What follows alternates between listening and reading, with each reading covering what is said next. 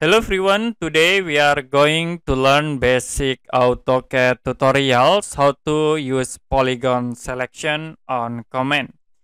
For example, I will draw rectangle and you can copy this rectangle object here.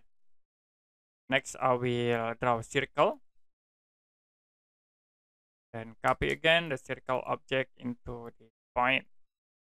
Now, if you want to move these objects but with polygon selection, first you can type move, press enter. After it, type WP, press enter again. Now you can click like from this point into here. So we can use this polygon selection. And if you press space, it will automatically select the object inside the polygon. So you can try again by using move command, and I will click in here. Click the WP, press enter, and then you can set for the object.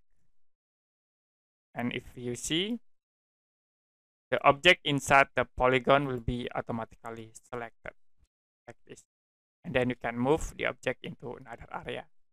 You also can use the copy tools with combine polygon selection. Tap CO to copy. Then type WP to choose polygon selection. Then I will click again like this point and press space to apply. We'll copy to the top. Okay, that's it for basic AutoCAD tutorials, how to use polygon selection. And if you have any question about this tutorial, you can comment below this video.